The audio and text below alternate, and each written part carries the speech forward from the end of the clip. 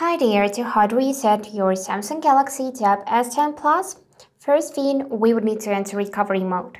And for that, we would need to simply connect our tablet to the computer via this USB-C cable. So just plug it in your tablet and at the end connect to your USB port of computer. After that, we would need to turn it off by pressing power and volume down buttons. So this is the power button, the small one, and that one is volume down. We just need to press and hold them till the screen will be completely turned off. Just ignore this power off menu, continue holding the buttons till you can see that the screen turned off.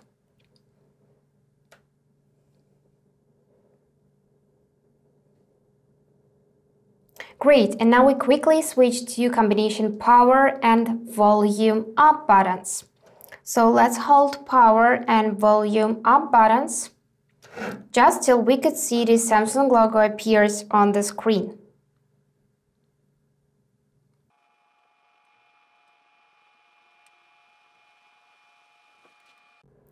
And now we need to release the power button but continue holding volume up right here, and after that we should see this recovery mode appeared on the screen. By the way, I unplugged the cable, so now to go through this menu we would need to use volume up or volume down buttons.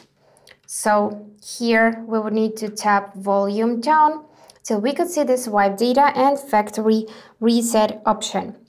To confirm your choice, you would need to just tap on the power button like that, and then you will need to choose factory data reset. This will reset all of your data including settings, your accounts, apps and so on, and you will need to set up your device again.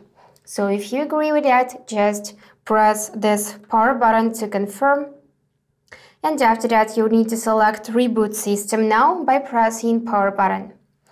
And now the screen will be completely turned off.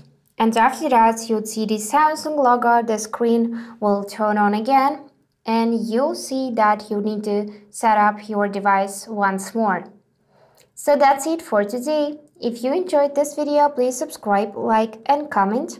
And I wish you all the best. Bye bye.